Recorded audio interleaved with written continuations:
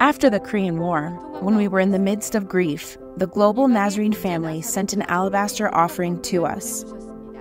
At the time, we purchased land in the most underdeveloped area of Seoul with the alabaster offering, and we built a building for Sangam-dong Church of the Nazarene in 1955. Before I was appointed as the senior pastor to this church, this congregation existed in a local community as an ordinary one until 2000. However, I found out the church was built through an alabaster offering provided by NMI after examining the foundation of the church. Thus, our identity in the church has been newly set based on one of the core values of the Church of the Nazarene, missional church. This church received love and hospitality from others. For 2000, it has grown into a church that shares and conveys abundant love to around 35 to 40 churches and institutions every month as a missional church. We help to build and renovate churches that have financial difficulties and helped church communities without money to purchase building sites. We are doing our best in missional ministry. 30% of Sangam-dong Church of the Nazarene's income is used for the mission of the Kingdom of God. We know alabaster offerings have a tremendous influence on the church. It is my hope that our global Nazarene family will join the alabaster offering to become the missional church and denomination overflowing with the grace and love of our Jesus Christ. One of our core values is missional church.